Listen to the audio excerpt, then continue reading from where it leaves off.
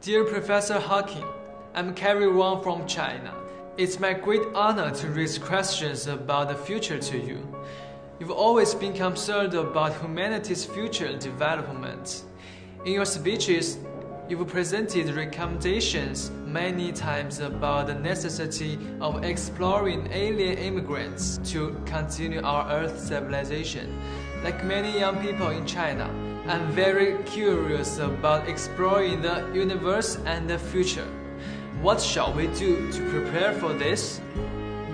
Meanwhile, another topic seems a little far from future and technology, but surely is meaningful, which attracts my attention as well. It is how we should protect our traditional culture while exploring the future and develop science and technology at the same time.